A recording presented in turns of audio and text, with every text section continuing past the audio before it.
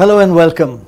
Well, there's seldom that I am actually really honored to have two people on the panel to question and to pick their brains.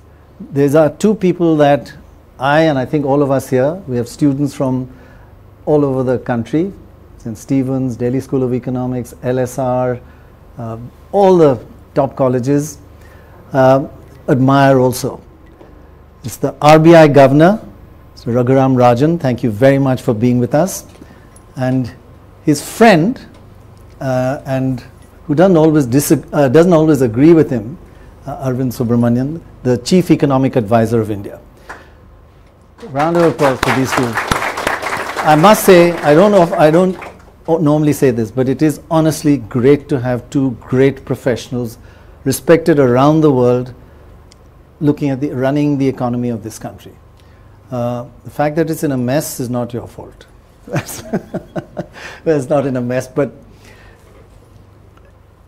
do you always agree with each other on everything? You're friends, but it's like church and state. No, we do disagree. You do disagree? Yeah, absolutely. Absolutely. On economic policy. Yeah. And sometimes even violently. but in this largest scheme of things, yeah. not about current policy or right. broadly about way to growth in the long run and stuff like that. Yeah. And if two co-authors don't violently disagree on occasion, I think the output is much the lesser for it. They used to call it when we were on dialectics, and you progress through dialectics, exactly. Right? So in fact, actually, you've written quite a major paper together when you were in the IMF, which caused a lot of controversy, and it was his fault, right? Yeah, he wrote the paper. Now you're disowning it. No, it's a very good paper, and You're co-authors though, right? We're co-authors. We sort of wrote it together, but he did the bulk of the thinking and the work. But it was, well, the story is it was on aid and how aid really doesn't work in terms of economic growth. Yeah, it's useful in a calamity and so on, but somehow for all the money that's poured in as aid, you really don't see strong evidence that it helps economic growth. Right. That's pretty controversial when you're on the IMF giving aid. No, it's pretty controversial when you're in the IMF. It was worse. 1 week before the Gleneagles Summit, when all the rich countries in the world are getting together to ramp and being pushed to ramp up aid. And actually, the interesting story was that exactly the week before, I don't think Raghu remembers. Firstly, he's being very modest when he says it was a joint effort. And so exactly 4 or 5 days before this major summit, 2005 Gleneagles, the front page of the Financial Times, which is what everyone reads in Washington, right? The front page said, IMF says aid does not work. And Raghu doesn't remember this. He had actually left. I remember that. He had gone off on tour. And so the managing director summoned the authors, but one of them was missing. And then, so I had to go up and face the music. I think some 15 finance ministers from African countries called him that day. To say, what are you saying? Yeah. The truth is, the articles reflected our views carefully, but this is something that people should know. The headlines are not written by the person who interviews you. No, the headlines are written by some assistant editor who wants to make it look good. Right. And so Pranay should know. I mean, I've always said never trust journalists. So I mean, the headlines weren't quite that, but you got the gist. We wouldn't have put it as starkly. And you nearly got the sack, the two of you? Well, let's say we had some interesting conversations. Actually, I had to go and do a press conference to almost intellectually disown the paper. No, but which I didn't. But I think we had to distance the IMF, the institution, from the authors. And it's always a tough act to do because, after all, Raghu was the chief economist of the IMF. It's a bit difficult to say that. But the truth is, actually, the IMF management supported it. They had seen the paper and they actually said this was right. And, we had to figure out a way to the issue was the timing. The timing. Perfect timing from a journalist point of view. And actually, thinking about it now, it's 10 years exactly since we wrote that paper, and you know, I don't know whether I think it's going to survive. Hopefully, I don't know. But the really reassuring and comforting thing was that the World Bank commissioned a report by experts on an evaluation of research done by the World Bank. Right. And Angus Deaton was on that committee. Right. And then he, I think, said basically that one of the, he said the best paper done on aid was this paper that Raghu and I did. And he still stands by it and he teaches it in his class. So that's the vindication for that paper, for whatever it's worth. I mean. That's not bad at all, but there you both agreed on one thing. Now, it's normal when you've got two economists, you'll have 20 views, right? And if you're Bengali economists, there'll be 50 views. By and large, neither of you Bengali. Right? No. Actually, we're both from the same part of the world. Right, exactly. So let's, one area which there's been some, I'm not sure who believes in what, but there's some, I have a query in my mind about, do we have inflation or do we have disinflation or deflation? And it just depends on which data you look at. Let's have a look at how bizarre the two indices, the wholesale price index and the consumer price index. It's a crazy divergence. The wholesale price index says we have a -5% inflation or deflation, and or disinflation, and the consumer price index says we are +5%. Now, only India can have two indices that say exactly the opposite thing. And you believe in the WPI and you believe in the CPI. No, I think that's not. By the one last thing, yeah. The GDP deflator is about zero, halfway to that. It's like exactly if you average the two. But that's almost by construction. So the real, what the National Income Accounts Office, which by the way they do a fantastic job in terms of procedure and institutions and credibility and so on. It's really a top class operation, and they're trying to upgrade it to world class standards. They actually only measure wholesale and consumer prices. The GDP deflator is just constructed. Derivative. Yeah, but I think that. On this, it's not that, first of all, it is very striking. It's not completely unprecedented, but the magnitude is unprecedented. Yeah. It's happened on a couple of occasions before. Right. And I think that it actually creates a very difficult problem for Raghu and the RBI. Yes, because they both suggest very different policy prescriptions. And just for the record, you know, it's not that I believe in WPI and Raghu believes CPI. I think we both believe, probably, and Raghu, correct me if I'm wrong, that both are conveying information about the economy. And the question is, therefore, how do you from this take out what's essential and then, you know, set interest rates or monetary policy, you know, given this bewildering, you know, divergence in information that's coming through. Give me one example, that if you take the CPI as the authentic measure of inflation, you are worried about inflation then. So you will not lower interest rates. If you think WPI is authentic, you will lower interest rates. You're not worried about inflation. Right. So a huge impact on policy. Right. No, so we moved to targeting CPI some time back. And I think that's the right thing because that's what people see. Right. So what explains the divergence? I think it's basically differences in baskets. Yes. The WPI has a lot of traded goods, a lot of commodities, manufactured, which are declining in price, and therefore it's negative. The CPI has services and food, you know, held down by global prices, but services are unique in India. You can't get education services abroad, you have to get them in India. Right. You can't get healthcare abroad, you have to get it in India. So those have been inflating at a higher pace. So the difference really, I think, is the difference between non-traded goods, which are a larger part of CPI, and a smaller part of WPI. In a nutshell, what you're saying is that CPI, Consumer Price Index, has about 45, almost 50% food items, food and beverages, while the wholesale price index has 65% manufactured items. So one is almost for industry and one is almost for the consumer. Absolutely. Right? Yeah, but I think, I mean, so why, sorry, just one last thing. Why go for CPI when it's all about food and nothing the RBI can do much about food, more the monsoon? Well, it's not just about food, it's also, I mean, this is the thing that has had us worried and has us worried, which is services.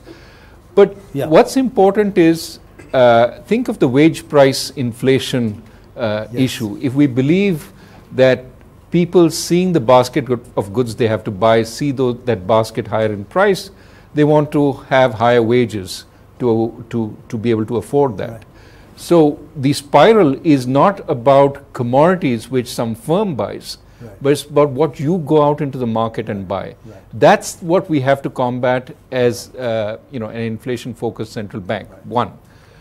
Two, it is an issue that manufacturers might face a different level of inflation. But remember, it's not the -5 that you're pointing to, Right. because even though their output prices are not going up that much or may even be falling, the input prices, which are commodities, are falling even faster. Yeah. So their profits are actually increasing. Right. So if you look at what they're trying to discount when they look at whether I should invest, it's the profitability.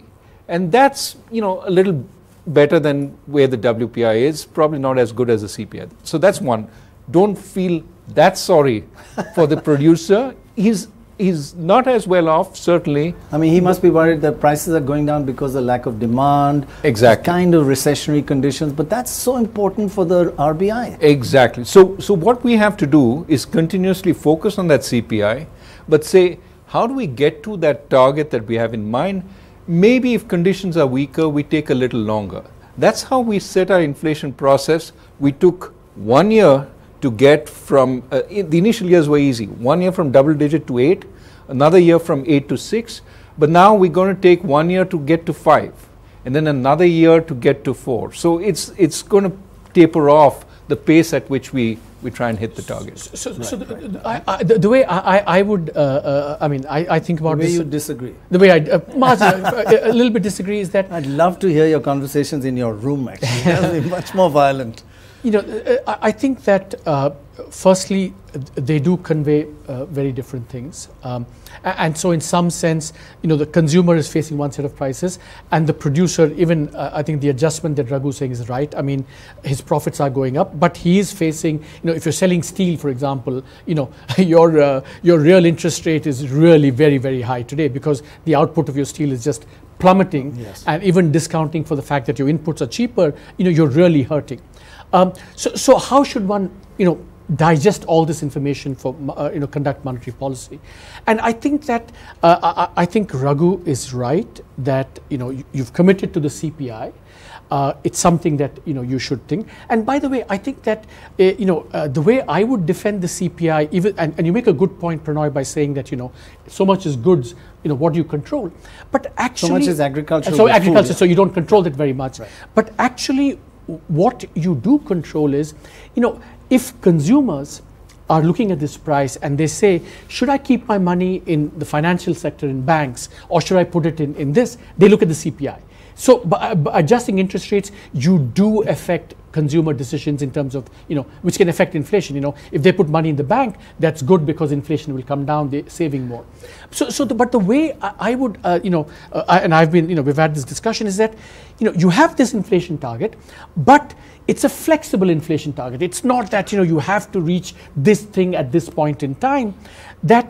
Therefore, what's extra information WPI is conveying some more information about the economy. In this case, as you say, economy is very weak in some senses. Therefore, we should exploit the flexibility to design monetary policy to take account of this extra information. I mean, that's the point he must be putting to you a lot, that there's recession, that nobody's buying stuff from industry, cars are not, the output is dropping. And you're looking at CPI and saying prices are too high. So I'm saying if we can't bring inflation down under these circumstances, then we really will have an inflation problem when things get better. So the point is that, yes, we've given some leeway for the condition of the economy, and clearly we're looking at the conditions of the economy when we determine interest rate policy. Right. But the point is, with all these positives behind us, WPI at -5 and so on, that's a shocker. We have to be able to bring inflation under control, because over time things will just get tougher if the world economy starts growing, there's inflation elsewhere. The other way of looking at this is, what WPI is saying is the world has controlled inflation, or in fact engendered deflation at -5, right? We can't sort of beat our chest and say, yeah, we did -5, it's all because of us. It's because of the world. What is because of us? That's 6 and 7. That's services. So what we need, I would say, wouldn't you say that the world has helped us get to -5 and the monsoons made us go +5 in CPI? A bad monsoon will, I mean, I think food prices over the last year have contributed some. They're about 45% weight. That's quite a lot. But they've been very contained. Contribution. Very contained. But there too, I mean, I think a combination of the world and the government have helped keep food prices down as well. I think there's food management has been very good. So I think the government should get a lot of credit. And I've just been on a Pulses. long trip on Bihar, and all everybody is talking about is dal, and that's affecting inflationary expectations. Right. Let's have a look at what inflationary expectations are right now. All this effort, but still we're not able to control inflation expectations. They're rising. Is that the dal effect? Salient goods, absolutely. When you ask the man on the street, what do you think inflation is? He'll pick a number which, you know, the average number is number we haven't actually touched in terms of inflation over the last 5 years, right? Yeah. But really, the number that he or she picks is based on what they bought last, which typically are things like, as you said, dal, milk, eggs, onions. So it's salient stuff which stays in their mind, and they say, oh my God, this has gone up so much. Much of what they pick out typically has some fluctuations. They go up, but they also come down. Yeah. And they don't really seem to pick up the down phase. No. But when it's up, it really, really strikes. And by the way, seasonality is huge in these. Absolutely. It's a 20% change from the lean months to the harvest months. I think on the dal effect and, you know, hitherto the onion effect, you know, I think it's kind of interesting, and you know, I think there is some psychological salience behavior going on. But I think it also connects with the point that you began with, the divergence. Because the question is that why is there so much divergence? After all, if wholesale prices are coming down, at some stage you should reflect that also in, you know, the ability of, you know, that basically means that manufacturers don't have, producers don't have a lot of power, bargaining power, which means that eventually consumer prices should also come down. So it's saying something about the, you know, parts of the Indian economy which is kind of a little bit, and there I think it's also saying that in agriculture, like, you know, certainly in the case of vegetables and fruits, that we're not a single market, that there are these rigidities of movements across things, therefore shortages at some place get magnified and distorted in another place, which I think we need to address. And I think the dal effect is something that it relates to long-term agricultural policy. You know, how are we going to address the fact that that's an important issue. Every year something pops up. It's onions, dal, could be tomatoes, could be anything. And we don't seem to be able to control that. It gets out of control, and then it takes us a long time to import. How do we, can't we plan ahead for this sort of thing? When I said food management is better, one of the things we managed to control is grains. I mean, rice, wheat. Right. And that's partly because of buffer stocks, of moderation in minimum support prices, also because world prices are relatively moderate, we can import. But it's important to control these because these are the things we procure most of. Right. So when the farmer is thinking about what to plant, he says, well, this is a sure shot. Yeah. I can plant it and I can actually sell it to the government if need be. For the other stuff, we set prices, but we don't procure so much. Right. And as a result, there's a greater focus on this, and the fact that we produce too much of this is reflected in our huge buffer stocks. Unnecessarily big. We don't need that kind of buffer stock. So we're moving more towards we affect cropping pattern by making it less uncertain to grow wheat or rice. Right. And by keeping those moderate, but increasing, say, the price of pulses, you give farmers more of an incentive to shift, which in the longer run we really need. In fact, we need market forces to work. What does the public want? They should produce more of that. Yes. So the way to do that is to keep minimum support prices below the market price. So they're really a support price rather than the market price, which is what they'd become for some. And to make it across other commodities as well, which you want to encourage. Yeah, but I think that, you know, the way I think about agriculture and you know, I think there are two distinct policy issues here. I think there's the, you know, the cropping pattern, grains versus proteins. And remember, Angus Deaton has this excellent research which shows that in India, incomes have risen, therefore the demand for protein has risen, and we actually consume much less cereals than we would have had some historical pattern been followed. So protein is going to become, and as vegetarians, pulses are going to become very important. Right. So we need to plan for that. So the pulses problem relates to prices, to technology, and so on. But then we have this fruit and vegetable problem, which is a slightly different problem. There, it's not this, long run, how do we boost supply kind of thing. It's about how we make India a common market, because, there are states which produce this, but because of restrictions across states, I think it can't, the stuff can't get to markets on time. I like to say in the economic survey, I said that, in agriculture, we're not one, but we're like 5,000 countries, because there are 5,000 agricultural markets. Can I just ask both of you one excuse which is always made for any individual prices of a commodity going up, which is ridiculous, is the hoarders. I mean, they're blamed, it's not our fault, but shall we just say that's rubbish once and for all? I'll let the government view. That answers the question, I think. No, I think that, as an economist.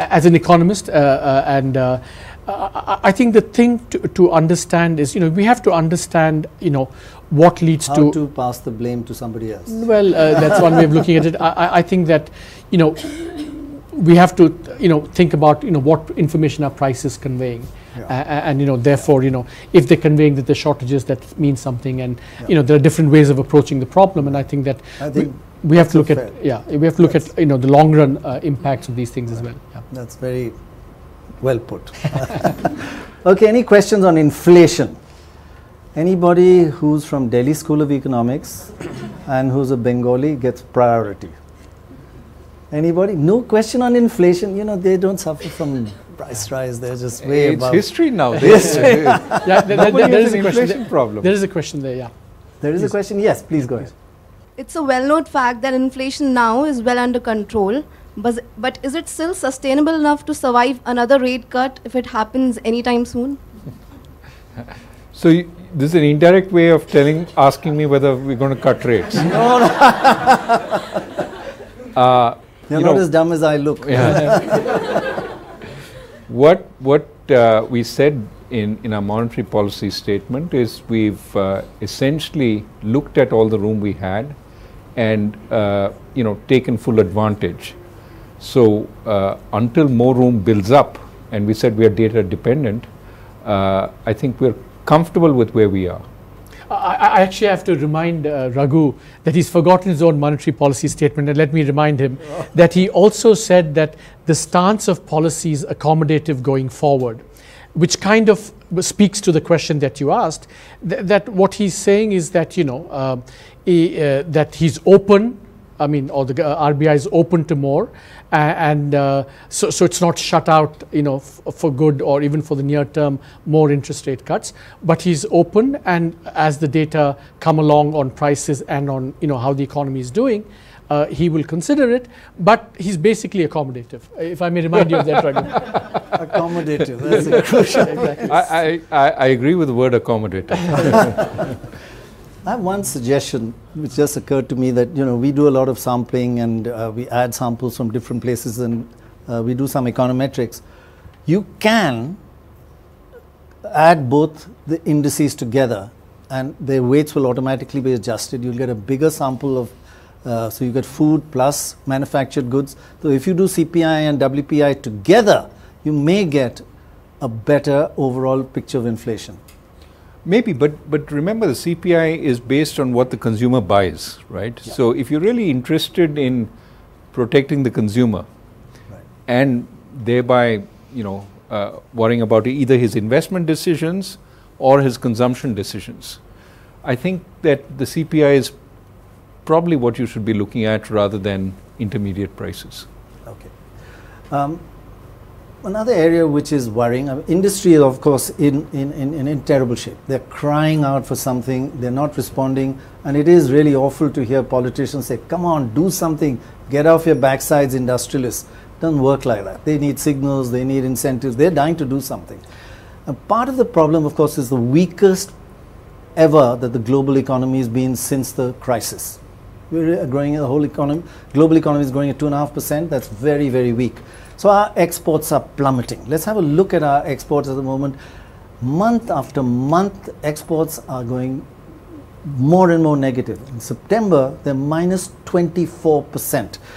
And I think both of you again have slightly different views on this. What does this mean about the exchange rate? Is the rupee too high? Let's have a look at how the rupee has fallen against the dollar. But what's more important, has it fallen against other emerging markets? Just have a look at that. Versus South Africa, the rupee has gone up by 30%. Versus Brazil, up by 36%. Versus Russia, up. The rupee has gone up, not gone down, by 49%. How do you compete? Even versus Indonesia, it's up by 7%. Versus Turkey, 19%. Versus Mexico, 13%. Should the rupee be lowered? I hate to use devalued, that's like a hangover from the past, a bad word. Yeah, but to make us more competitive. Yeah, can we go back to the previous chart? I think yes. it's also the plummeting exports. So we can just have a look at that. Can we have a look? Because I think this is important for this audience. You know, what the headline sensationalism that Prannoy indulges in, and what the reality is. What was the one they gave for you? A doesn't work. Yeah. Exports are plummeting. Exactly. So if you look at this thing, and it looks really, you know, it really looks horrendous, disastrous. Yeah. But actually, you have to correct for two things in this. Why this is, you know, first of all, this is all exports, and you know, we export a lot of oil-related products as well. So the fact that oil prices have come down, we benefit a lot. I believe you're saying that. We used to say we can't devalue because we import so much oil. Now we are exporting oil. No. Because the point I'm making is that, you know, non-oil exports, because we're benefiting from the oil, has come down by much less than what this is suggesting. Okay. Yeah, it's very important. It's a huge correction. Right. The second thing you have to remember is that, you know, in a sense, just as Raghu said earlier, the world prices are coming down enormously. So that if you were to say what is actually not the value of non-oil imports, but actually in terms of actual volumes, you know, how many cars, how many tons of steel, you know, how many aluminum, whatever ingots are coming in, that number is actually very different. It would be something like, coming in, imports you mean? Sorry, going out. Okay, sorry. So the exports, so the true measure of exports is, you know, much less forbidding than what you're. So that's just a lesson in economics, which for whatever it's worth. But that being said, it is true still that the world economy is, and of course, a lot of this is. That's hurting Indian industry. That's hurting Indian industry, and therefore the question is, to the extent that it is a problem, and we have to understand how much is beyond our control and how much is within our control. Then we have to see what instruments we have. Right. And I think we have, you know, a number of instruments. One is that, you know, this is where I think the Make in India, you know, campaign of the Prime Minister is very important, because I read that above all is as how do we make the economy competitive in the medium to long run, because that's fundamentally what's going to get our exports up. Right. That's the medium term. And price. So the other thing I'm going to come to. The other thing, which of course is the knee-jerk short-term reaction, is, oh, let's give favors to, you know, specific exporters. You know, the steel guys are hurting, give them some subsidies, you know, or give them some protection. And I think there we have to be a bit careful. We have to balance the benefits possibly of giving protection against the cost. But I think the last the cost would be that you could have industries that use that commodity as an input. And you put tariffs very high, then your car exports fall off because now steel is very costly for the car exporters. So there's a balancing act. That's very. But the point about the exchange rate, targeting individuals is a little bit interfering with the market, and you know, and also it becomes discretionary, and then you know, it creates all the problems that we know happen with these things. But then the third instrument we have is the exchange rate.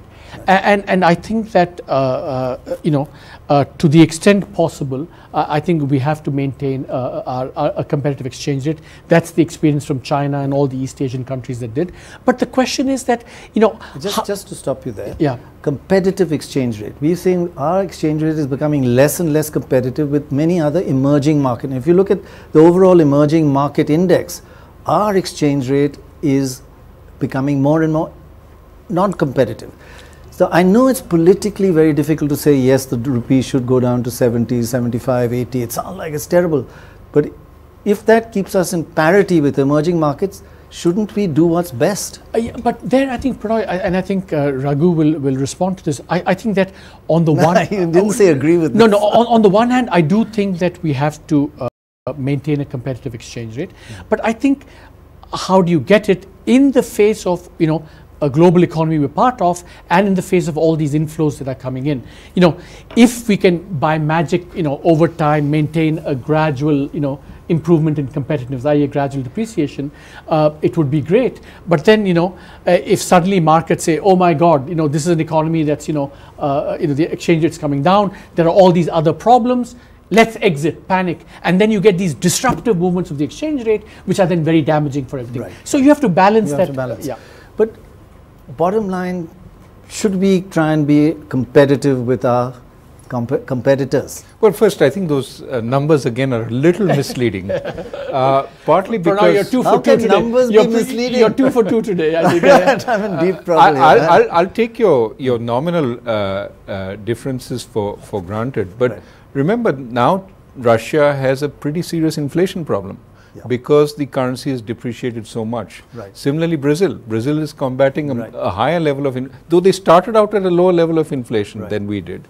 So what that is doing is offsetting any competitive advantage there. Right. And that's the point to That's a valid note, point, yes. that the industrial countries, because their central banks have credibility, because they don't have as many frictions in the economy, seem to be able to depreciate their currency and get a competitive advantage from that, which is significant.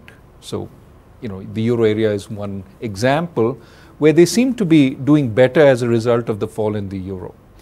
But for emerging markets, there's always the risk that whatever short-term advantage you get is offset by seriously higher inflation over the medium term, which negates everything that you've done. And this was the Italian issue, right? Right. Italy used to have this history when it had the lira of doing a sharp depreciation, get an advantage for 6 months, and then see inflation come back Yes. and negate And that. then So you they have had to to do it again. continuously depreciate, absolutely.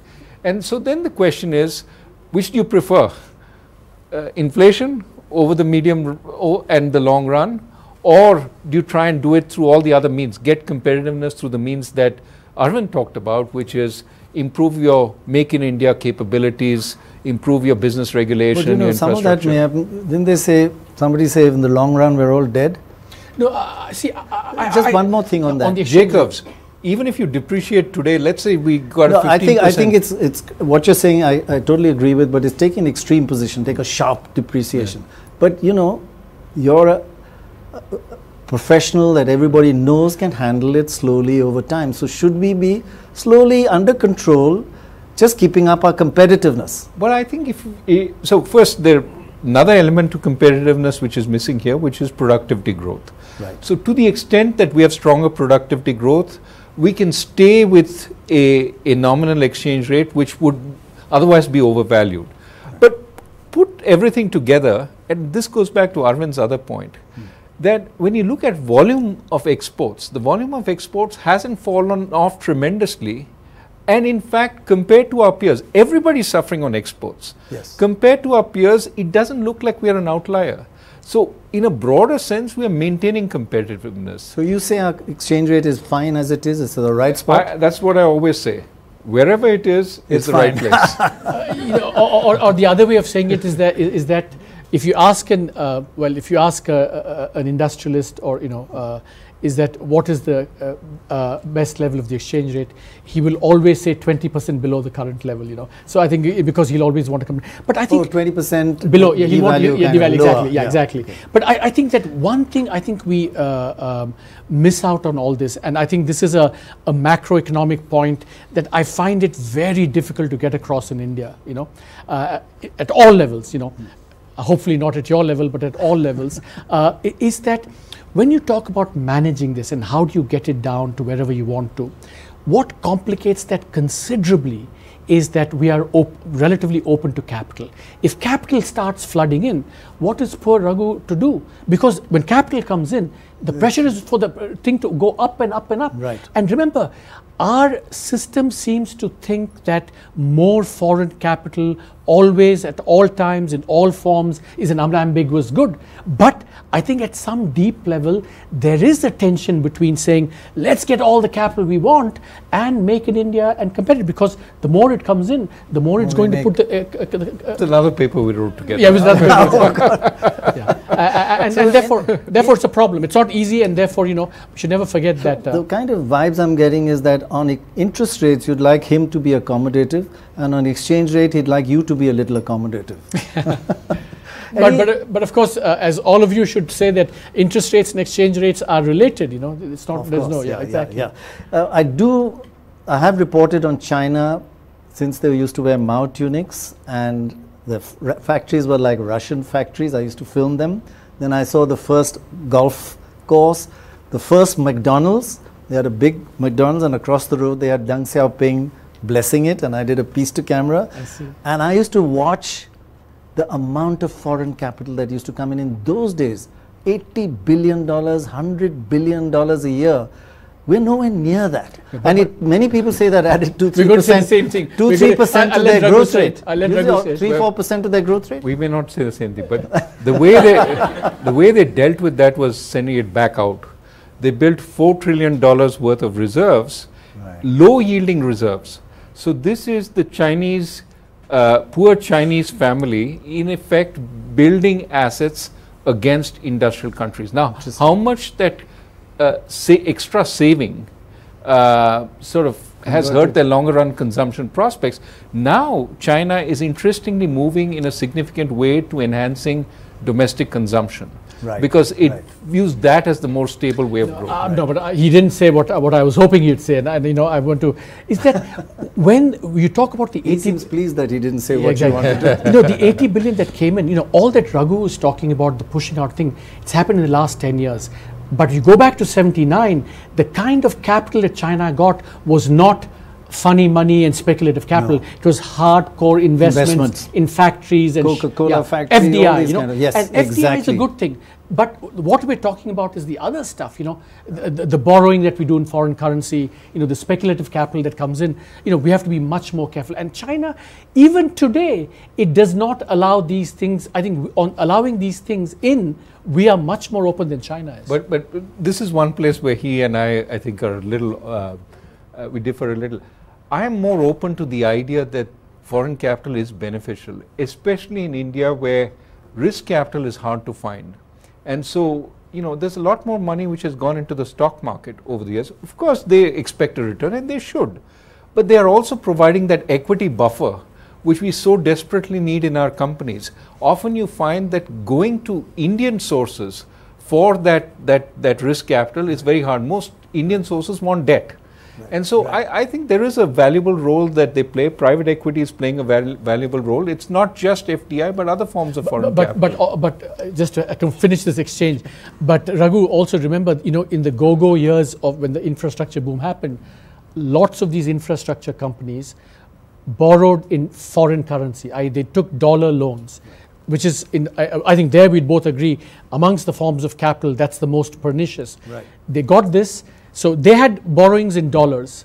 They were selling power and everything, which is rupees. When the exchange rate went down, their borrowing costs ballooned, inflated. And a lot of companies are suffering from that. Exactly. Even today we face the hangover of that. So we have to be very careful about what kinds of foreign capital. But both of you agree that foreign direct investment into factories, into creating assets is unambiguously good, and we're at what, 30-40 billion? And China used to be 20 years ago 80 billion. Yeah, so we should try and raise it from 30-40 billion to 100 billion today? Yeah, absolutely. In FDI. In FDI. And on the exchange rate, there's a question from Nikunj Jain from St. Stephen's. You're there. Okay. Lal Sitara jeetega. So my question to you is that today the US Treasury has a lot of debt in the international market in the order of trillions of dollars, and China holds 20% of this. However, it's public knowledge that they cannot back up what they've printed. And they still continue to print this, right? So today, if everybody who holds a dollar note goes to them and asks for it back, And I say everybody, I don't even mean 100%. I mean, they cannot back up half of that. So my question to you is, with so many emerging markets coming up and so many more players on the international level, will we see a paradigm shift from the dollar as an international standard to maybe other currencies which are net exporters or which can actually back up their debt? You're asking a somewhat philosophical question on what it means to back debt. I mean, technically they can. They just print dollars, and the Federal Reserve has a printing press, and they can print as many dollars as they want to pay down the debt. And that would be legal, because they're paying, what it says is, I will pay you back dollars, because they don't issue in euros, they don't issue in rupees. So that's the value of having a reserve currency. It's also a value we have, because we can issue debt in rupees. And when somebody comes for their money, we print more rupees and give it to them. The key question you're asking is, should people be confident that they won't in some way inflate away their debt because they don't have the resources, the underlying resources, and they're printing money beyond what they can actually produce in a sense? And the answer is, the US does enjoy that confidence today. So it may not be running a current account surplus, but there is certainly no belief in world markets that the US will default on its debt through a high inflation. That's why it's a reserve currency. Of course, if the US fiscal situation went way out of whack, or there was a sense they would never get their entitlements under control. The biggest source of problem for the US long term is that they have obligations on healthcare and social security, not so much the Pensions. Public debt, the pensions and so I think that they have to bring that under control. There are many people in the United States who are worrying about that issue. But so long as the world has confidence that someday they will bring that under control, there's no worry about the US defaulting on the debt. As far as other countries go, yes, over time, as their markets become more liquid, as going in and out of the currency becomes easier, they will become more of a reserve currency. We are taking small steps along the way, of course, keeping in mind Arvind's point that we don't need a whole lot of foreign capital coming in today. But, rupee bonds, the so-called masala bonds, can now be issued abroad. We are fairly open to foreign investors coming into our equity markets. We've been a little more cautious about them coming into debt markets. So over time, as we become more confident, as our own domestic markets deepen, we will almost surely become a reserve currency. Yeah, so on that, it's a great question, by the way. I think that because it's only because he's from St. Stephen's. No, because there are many kind of interesting issues that raises. So one of my I've done some work on China, and one of my predictions is that by 2030 the Chinese currency will overtake the dollar as the premier reserve currency. Maybe I'll be wrong on that. It's always safe to make long-term predictions. Exactly. Yeah. But I think the interesting question here is that. Well, that's interesting. Yeah. China actually really resents the fact that the dollar is the reserve currency of the world, and they're doing everything to try and make their currency also attain that status. But the irony is that in the last 5, 6, 7, 10 years, the period that he was saying, the country that's been most responsible to keeping the dollar as the reserve currency are the Chinese, because they've been buying up all these dollars and propping it up. But the second irony is, of course, that in the world today, by acquiring all these reserves, in fact, I would say today that China has more dollars to throw around than even the US Federal Reserve, which for all kinds of political reasons, it can't print as much as it would like to for political reasons. But China has been using these $4 trillion to gain a whole lot of geopolitical advantage. Yes. And there are lots of ironies in this. Yeah. Right. And hopefully at some stage we'll also become a reserve currency, but let's wait. Let's wait. That you're not saying 2030. No, not 2030. I don't even want it to be a reserve currency by 2030, because I think that it means that we'll have to open up in a way that may not always be desirable for Make in India, for example. Just one more thing on the exchange rate. And in the old days, nobody used to say you can't let the rupee slide. I hate the word slide, devalue, become more competitive. Plummet. Because of oil. We import so much. Oil will die. Now oil prices are ridiculously low. And the criticism of the establishment is that you're not making use of the oil dividend, the oil bonanza, that from $120 to $50, and we're an oil importing country, this is the time to just boost industry, make the economy grow faster. We haven't seen no impact.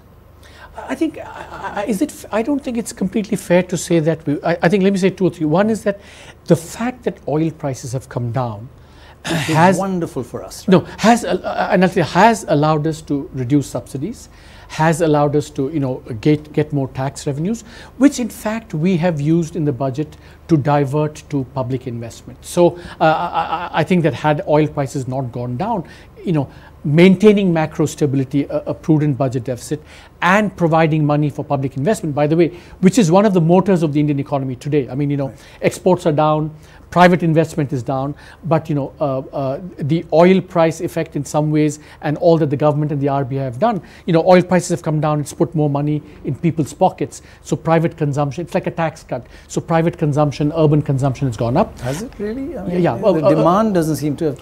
So it's a bit.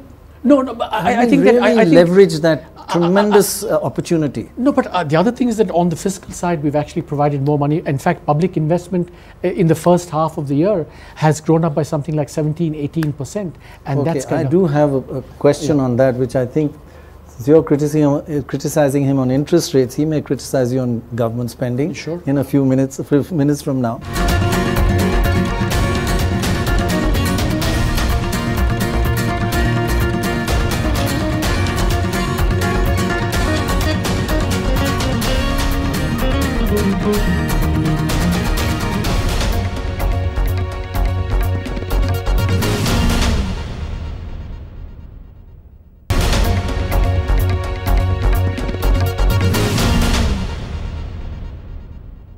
But overall, the biggest area facing a problem is industry today. I know you look at consumers, but industrialists Sure. are kind of like they're a signal, they're the early signs of a reviving economy.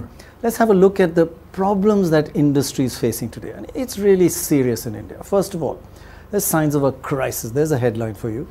Latest quarter, 2 out of 3 companies missed their sales targets. That is 2 out of 3, almost unprecedented.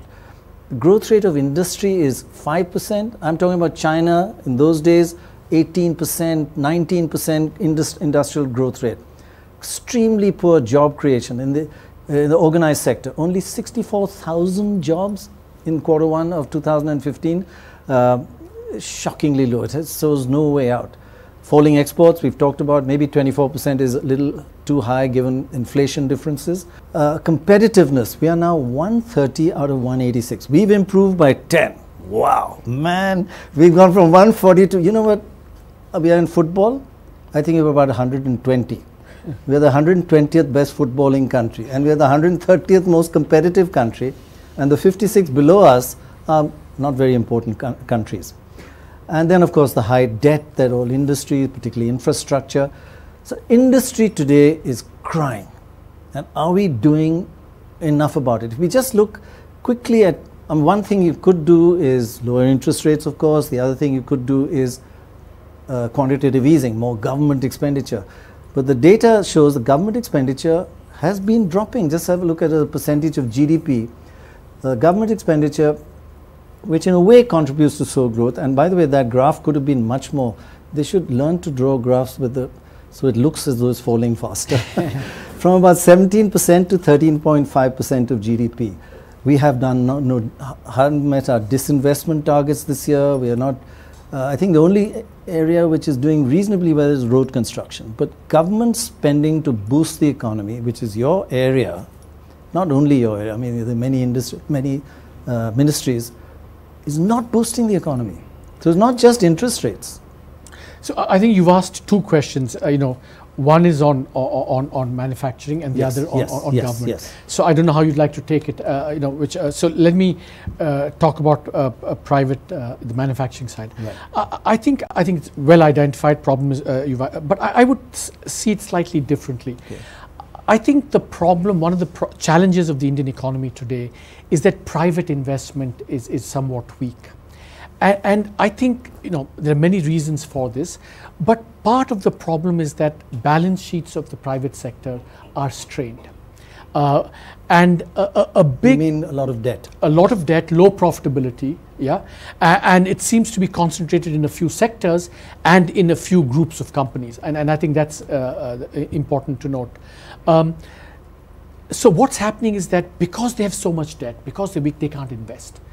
And of course, part of the problem is this is partly a legacy from the go-go years of the 2000s, when there was a lot of expectations of high growth. They over-leveraged themselves, and now in some senses part of the chickens are coming home to roost. So I think that the challenge is, how do we clean up the balance sheet of the firms, and associated how we also then clean up the balance sheet of the banks? Because I think unless we solve those twin problems, private investment going forward will remain weak.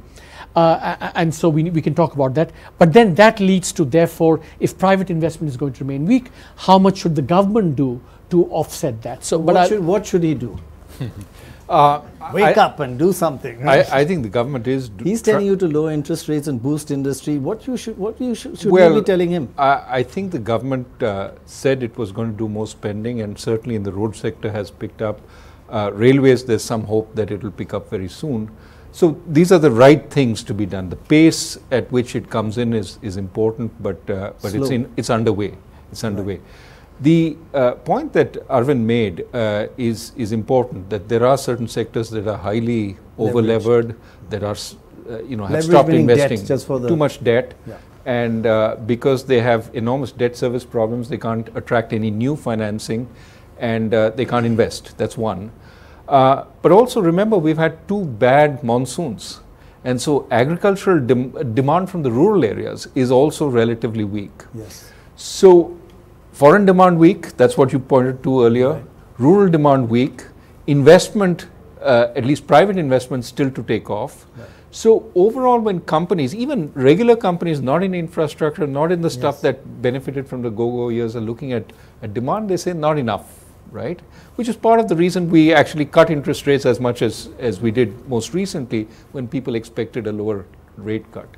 But given that, I think there are some signs of things starting to pick up, of demand starting to pick up. Look at the auto sector, 22% growth year on year. Mm-hmm. So there are some signs that at least urban demand is starting to get more confident, perhaps on the basis of higher incomes, lower outgoes because of fuel and so on. Isn't that a bit optimistic? I mean, no. Well, most industrialists say, man, whatever you're doing, you're not doing it right. Well, we're just not. Tell me a this situation. Is off the record. I've been in the finance ministry myself. When have they ever said you're doing great? Not so much. I think they're always fairly complimentary. It's more that... No, that's true. They'll be complimentary to you. But what do they say when you're not in the room? No. They always talk about the difficulty of their situation, of course. Right. And I think both of us are very sympathetic to the view that it is a very difficult situation, and coming off a period when they were really growing gangbusters, and suddenly being hit with almost a sudden stop in terms of what it is a very difficult situation. I think government, RBI, all of us recognize it, but we have to operate within the tools that we have. You can't. So couldn't the finance ministry or the government do something more? Yeah, I think. But how much? You can't answer that question. No, I want to. No, the real question is, in terms of space, monetary and fiscal stimulus, I think we're both doing as much as we can, given the need to maintain macro stability. So what is left is, can we crank up the pace of structural reforms? In the financial sector, we're looking at that. So all these new banks coming up. The Bandhan Bank, for example, is hiring a lot of people. IDFC is hiring a lot of people to do what they're going to do. Right. And similarly, all these new payment banks, small finance banks, they will start hiring. That will help economic growth. What should they do? Well, as I said, the public investment that they're trying to crank up but is it's not getting cranked up. You saw that decline. No, I think that again, if I may say so, sensational. No, it's not. It is. I think. Remember that public investment not just roads but also railways is picking up, and both are contributing to, in the first 6 months we've actually, growth has been like 18%, roads, railways, everything, and we've spent about 53% of our year budget. And remember, this public investment is good for the private sector because it's creating the capacity and the infrastructure that will crowd in private investment.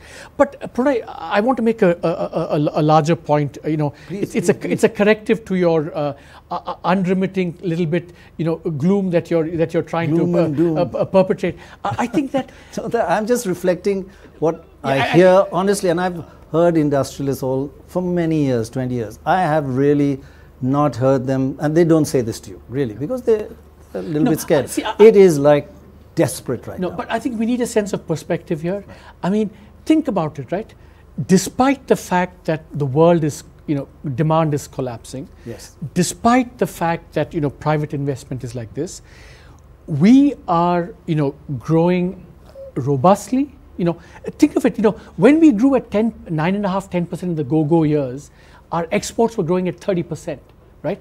Despite export growth being 0%, we are doing, 7, 7.5, 8, whatever it is going to be in that 7.5, 8 range, and we are doing that. By which series we talk? And we'll come to that later. But we'll come to that later, and you have to see this in international perspective. Remember, the world is slowing down, everyone's slowing down, and in that we are rightly seen as a haven of macro stability and a real haven of investment opportunity because we represent, one of the... What you're saying, because that's all very true. We are a haven of macro stability. Thanks to both of you, seen as I think the best thing any government's ever done is to appoint the two of you, and I say that even when you're not in the room. But the issue is, they're also talking about, and they've said it openly, and one or two have said it on camera, even though they're a little scared, about what people loved about India, why they liked it investing, is the stability and the democracy, the tolerance, the acceptance of all different religions, castes, everybody is living together. It's different from the rest of the world. Now they're worried that, and I've heard foreign investors, they come and see us all the time. They're worried about it. What's happening in India? In a sense that the change in the tolerance that India is known for is like, will it affect our economy? Well, I think sentiment is swayed by iconic acts and actions, and may not reflect the larger reality. So there is a sense in which we have to be careful about what we say, because it does get magnified and reflected all over the world, including now. Including now.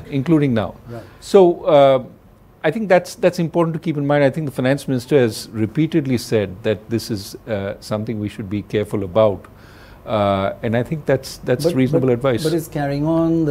What India is known for, now has suddenly become a country where there's there's lack of tolerance. It's a terrible change, isn't it? And how does it's not stopping. Well, again, I think the issue is what you do about it, right. And I think the advice from senior members of the government, I'm going to speak for him because he won't, has been calm down, and certainly I think that's appropriate advice, that across the spectrum we should calm down, because I think that reflects, as you said, our history and our legacy of tolerance and openness. And it was a great positive of India, which would be terrible to lose, right? I think it continues to be a positive, but we have to, the price of eternal vigilance is the price. Eternal vigilance is the price of civilization. Is the price of freedom.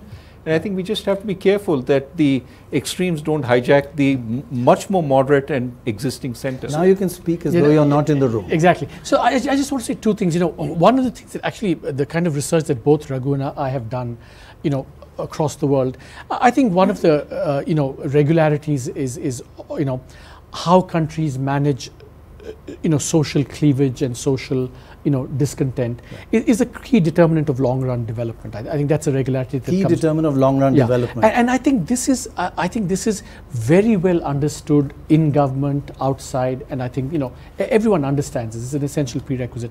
And that, as Raghu said, the finance minister keeps saying this, that about we have a development agenda, we have to focus on that. Let's not get distracted. I think the second thing I would say, again, something that both of you said, is that these things that we have, the good things that we have, have to, no doubt we can't take them for granted. We have to nurture them, as carefully as possible. But I also think that one has faith in the essential resilience of what we have. That this is our strength. We will continue to have it. Yes, we have to work at it, but we'll continue to have it, and and that bodes very well for the medium term. But you condemn what's happening, do you? I mean, Raghu, I think anything that's extreme or intolerant, no one has struck with, including, people, this government, all governments. Any questions on the intolerance? My question is to Dr. Subramanian. Sir, we recently had a Moody's report which also spoke about this issue. And if we look at a totally utilitarian perspective, regardless of the merits of the case as to whether what is happening is correct or not, it's going to be very difficult for you to be able to pass reforms like land acquisition or GST without being able to negotiate the Rajya Sabha. And this is only going to give the opposition a lot of fodder to disrupt the House. What is the government's strategy to navigate across this perspective? Because I think this is far more important than looking at as to whether whatever happened is true or not. Those investigations can go on. For the economy as a whole, it's very important what the government is planning to, how to negotiate the Rajya Sabha in the first place. That's very practical. Yeah, it's just that, I just want to clarify one thing about Moody's. It was Moody's analytical, they have two parts of Moody analysis and Moody investment reform. That one does the ratings, it's not that criticized, it's the Moody analytics. But I'm sure Moody investment listens to Moody analytics in the long run, or maybe they don't bother. First, I think what Moody has said is the regularity from all the empirical research. So I think they're just echoing that. I think your question is about political strategy, and I don't do political strategy for anyone. But I think the broader point is that the just a question. Yeah. If you think the political strategy was good, you'd say it's okay to do all this? No, sir. So you're not saying that? Because ultimately there's going to be problem from the other side as well. Industries are not going to come into your country if you don't. Sorry. And I think, but the broader point is well taken, and it's something that the finance minister has said as well, and something that, we need to pass a legislative agenda. We have a agenda, and, we need the support of everyone possible to pass that. So anything that needs to be done for that will be tried and attempted and done. The finance minister is saying it, but is this being said with a loud enough voice? I know you're saying that a lot of people do believe that it's a wrong thing that's happening, but for us in the public, we're not hearing it enough. Do you think it should be louder? Question to me? Yes. No, look, I think that we live in a world of 24/7 press. And so the press picks up some things and the press doesn't pick up other things. I think there's been a fair number of voices recently from government which have been articulating this, but also the Environment Minister talked about having said this way back, but it wasn't picked up. So it's very hard to, pierce... Blame the media. Well, right. I don't want to blame the media. I'm just saying that it's not clear when you say, have they said enough? Is the signal gone out? Like we're talking about signals for industry on various types. Is the signal to stop this intolerance and go back to India's most wonderful characteristic? I think it's important for all of us to keep saying this. We can't say it enough. Yeah. And if we keep saying it and keep the fringes out on every front, I think we will preserve what is vital to preserve in this country. And so I would say, they certainly have said it. I've said it. Others have said it. Yes. And we just have to keep saying it. Drown out the other voices. Absolutely. Drown out the other voices. Talked about our growth rate, and it's 7 to 8%. Is that a credible? there is the problem. The world is looking at, are you really growing at 7 to 8%? The whole world's growing at 2.5%. China's coming down. And frankly, I don't see 7 to 8% when I look around your towns and countryside.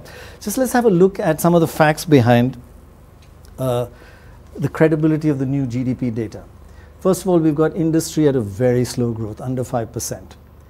We know also you talked about 2 bad monsoons. Exports are falling. Global growth is the weakest, and are we totally out of line since the crisis? We've talked about the bad monsoon. So how in the midst of all this gloom can we claim 7 to 8% growth rate? And the change, and I'm going to give you a real headline, slightly tabloid. We go to the change that basically shook the world and shook a little confidence. Our Central Statistical Organization, a great organization, but when we had by the earlier series a 5% growth rate in 2013-14, then they revised it. And when you revise to 6.9.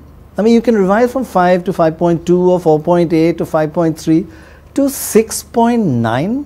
That's like a 40% change. That's like saying our statistical methods are terrible and there's no real justification. So beyond the marketing advantages of going at 6.9, 7 to 8%, there is a credibility problem with our data.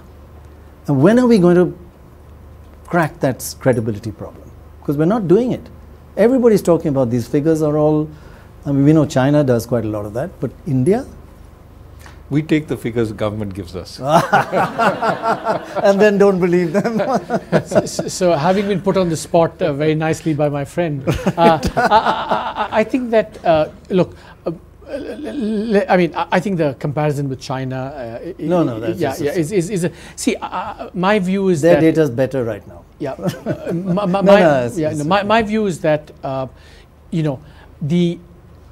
the establishment and the institutions we have for measuring GDP, the whole statistical thing, is of impeccable, unimpeachable integrity. Right. Processes are top notch, and in fact, the irony is that all this revision happened in order to get our standards up to world class, and to exploit just a blitz of new information that's become available. Right, and so that was the revision. Now, as I say sometimes that processes can be great, but outcomes we're not always sure about. Right. So I think that my favorite example is, of course, it's politically incorrect. The United States did manage to re-elect Bush. I mean, re-elect him, not the first time, but that's a different story. And they got Trump. Now we know whatever. Yeah, exactly. But I think that therefore, when we assess this data, I think this is a first level of revision. I think in order to get a handle on whether this makes sense or not, I think they're going to keep working at the data. I think they have to produce a historical series to validate it against so many years have gone by. You're right. CSO is this Central Statistical Organization, great organization, but always has been great.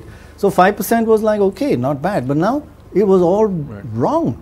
I mean, as Arvind says, we will know over time what we're missing out or whether we are overestimating. I mean, this is the best we have to work with right now. That said, are we at 2 or 1? No, I think most analysts would say, there's a discrepancy this way, that way of about 1% in terms of growth at this point.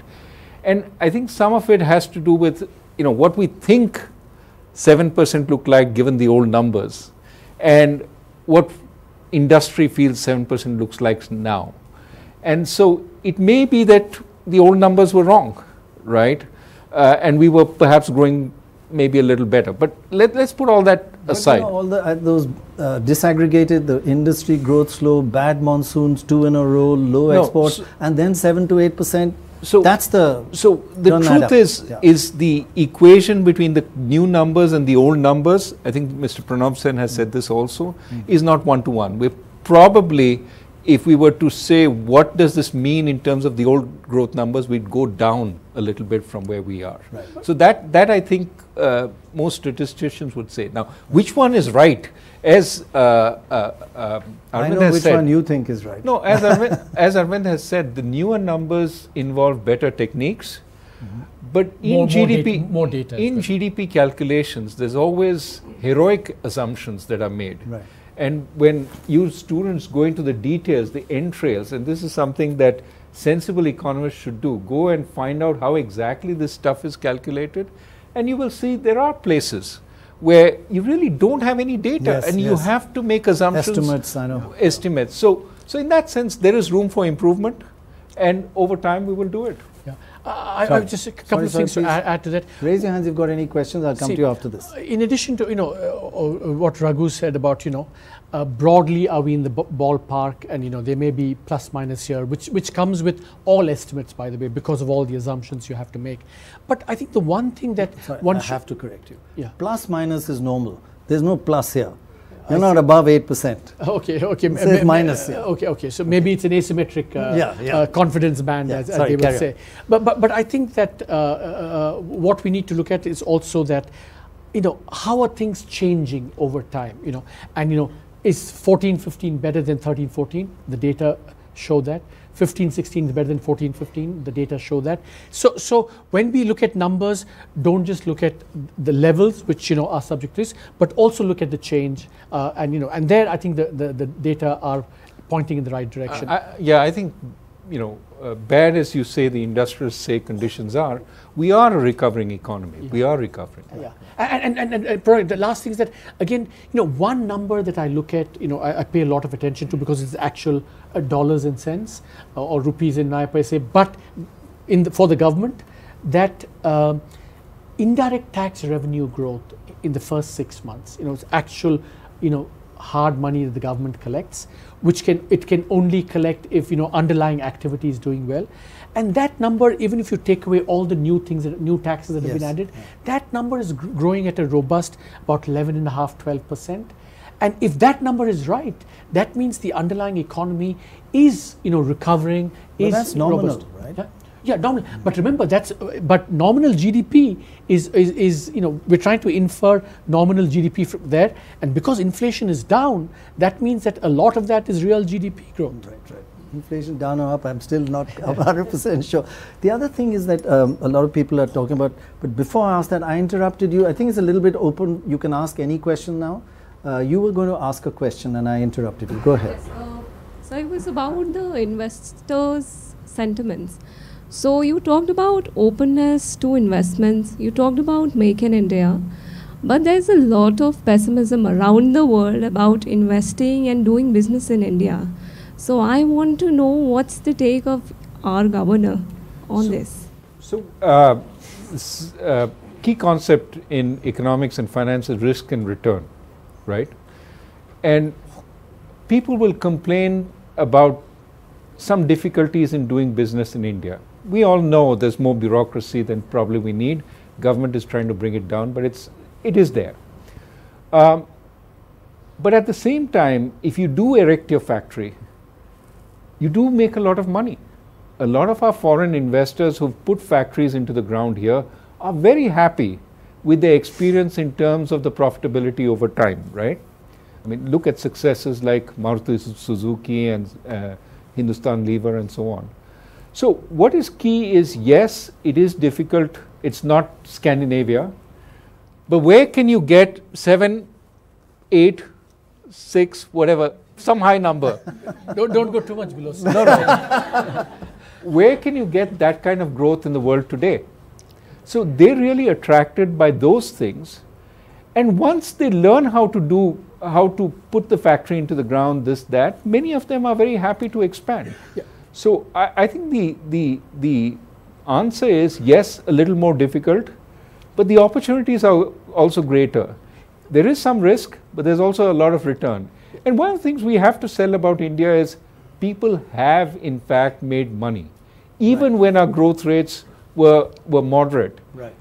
I would Probably say more than China. A lot of people yeah. have lost money in China, but they make money here. I would say a couple of things. I think that, at this stage, I think on balance, my sense is, and I may be wrong, foreign investors are more, kind of optimistic and gung-ho about India, at least in a relative sense across the world, than most other places. So I think the second thing, I think in all this, and Prannoy, I accuse you of this, is that we forget that there's this whole new part of India, this technology, dynamism, startup, that energy that, and maybe we're too much, enthralled to the old economy of manufacturing industry. It's a fantastic. Yeah. But again, will we get an Alibaba over here? No, but look, 300, what's it, $300 billion? Look at Paytm, for example. It's going. This is so appropriate to India, right? I mean, look at the costs of setting up a huge shop in one of the metros, enormous today because of land prices,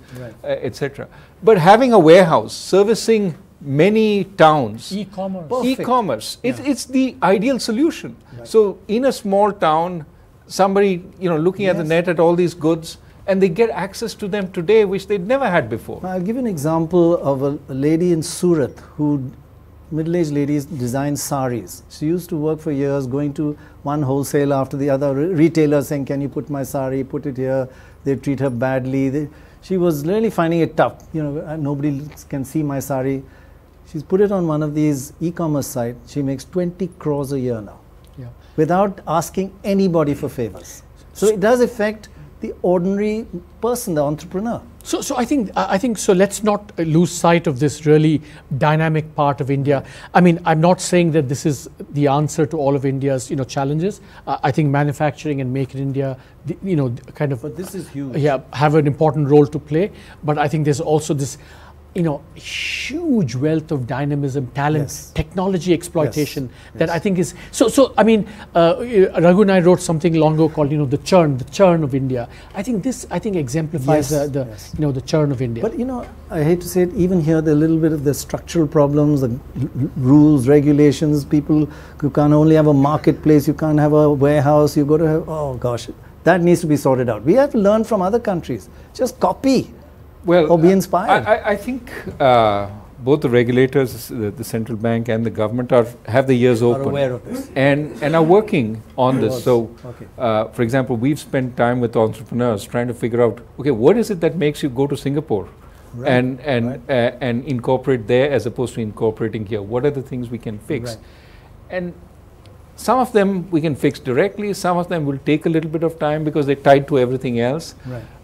But my sense is we are well and truly convinced that we need to make the business environment easier here and have better regulation, not no regulation, better. What is appropriate, tougher, lighter but well enforced. Whatever we have on the books, we have to enforce. And in fact, that was one of our so-called tips was with a company which was violating FEMA rules, and in order to give an easier sort of service to the customer. And we said, stop violating the rule. We'll figure out a way either to change the rule or find new ways of meeting the rules, which allow you to do it.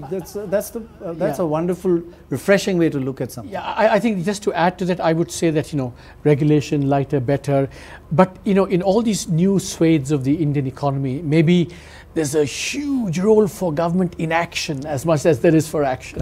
Correct. That's generally true, by the way. Every day, the Parliament, we lose a day of work in Parliament.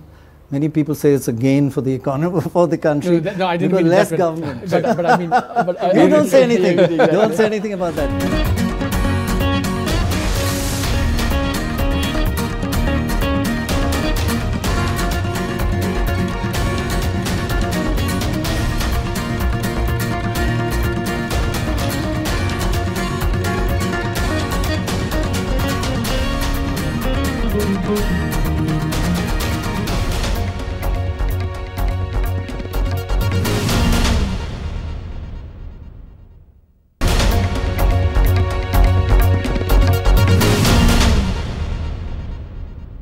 But there is one other issue which a lot of people are raising.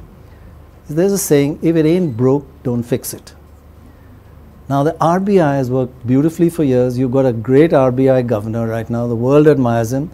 Why do you want to create this, what's it called, MPC, the Monetary Policy Committee, and start interfering in his work? I mean, it ain't broke. Actually, let me interrupt there. No.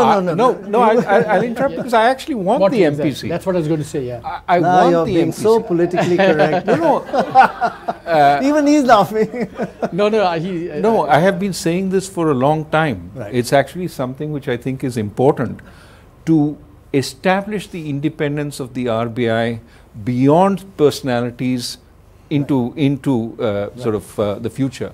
And the reason is really threefold. One, when you have a committee, first you get multiple views. So it's not me, it's a bunch of people, all of whom have thought, and you get a collective view.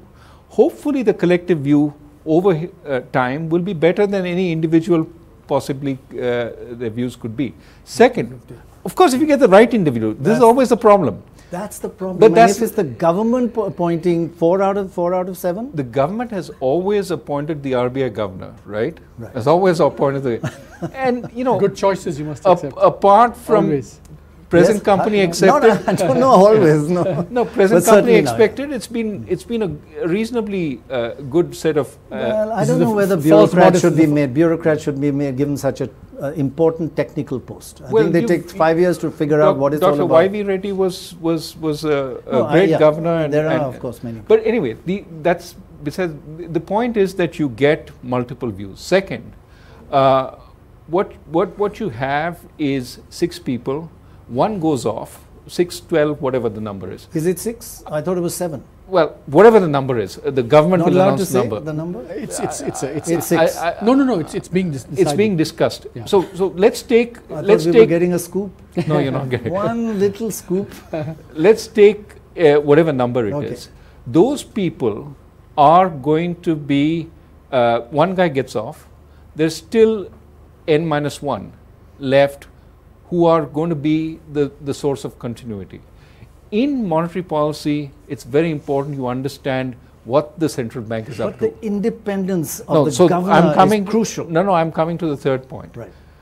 Putting pressure on 6 people is much harder than putting pressure on one person. So you just told me the plight of the industrialist. Now I go home and think about it Right. and say, no, how do I address this, etc. But the 5 others may say, So different people may have Right. different views. So the point I'm trying to make here is that this will actually secure the independence. Now, the point about who appoints, etc., is important very for important, continuity. very And important. I think we need to work out, and we have broadly a consensus with the government on how this should go. Of course, this has to go through cabinet and then through legislation, and there could be modifications along the line. But I think there is broad agreement, and the government is very supportive of this process. So, you know, I just want to say that, from the government's point of view, I think there is no question that, the RBI is one of our, really great and credible institutions.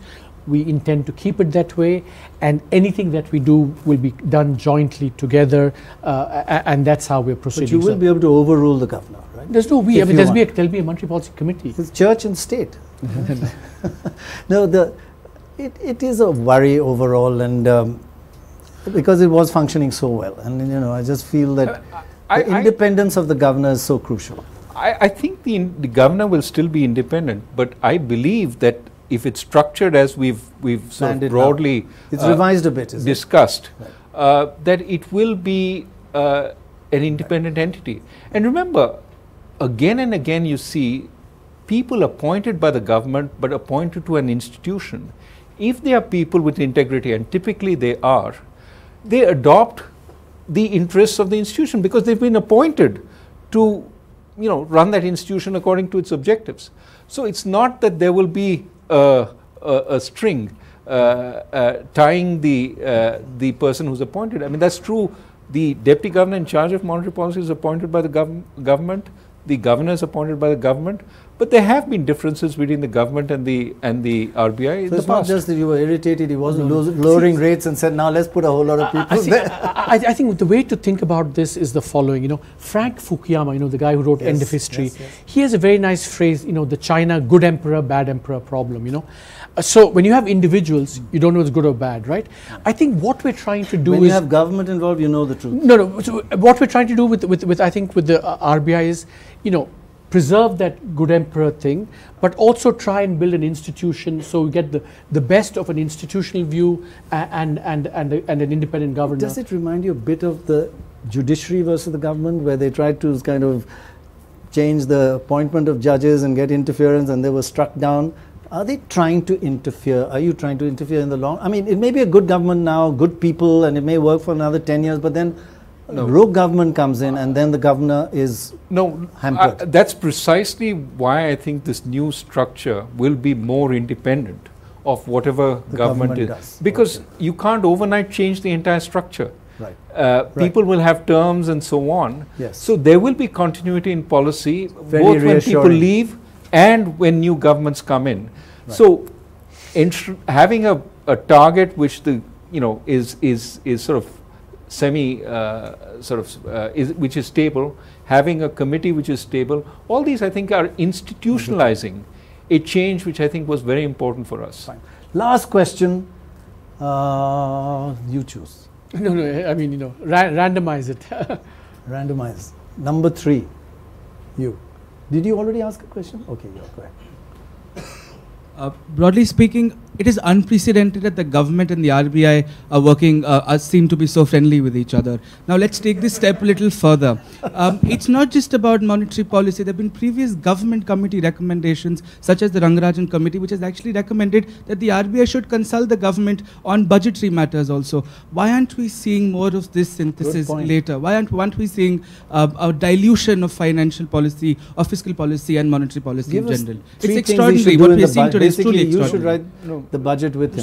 So first, I think the differences between the RBI and the government, I hate to say this again, but sometimes are too good press to sort of paper over, and so small differences or genuine differences in opinion are made into a personality clash, into a deeper sort of juicy problem.